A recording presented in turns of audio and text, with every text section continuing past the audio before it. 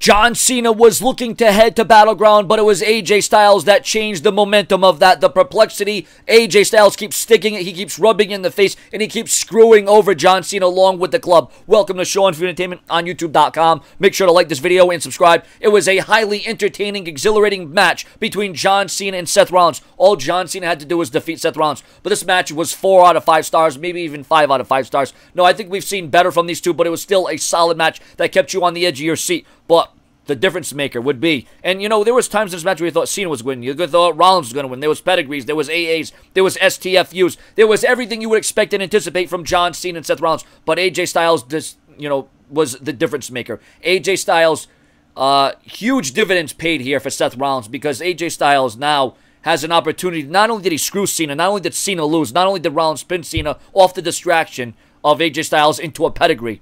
Has John Cena won one match on his return yet? John Cena loses to AJ Styles at Money in the Bank. John Cena loses to Seth Rollins tonight on Raw. John Cena keeps being on the outside looking in, so to speak. John Cena not used to losing this much over and over again.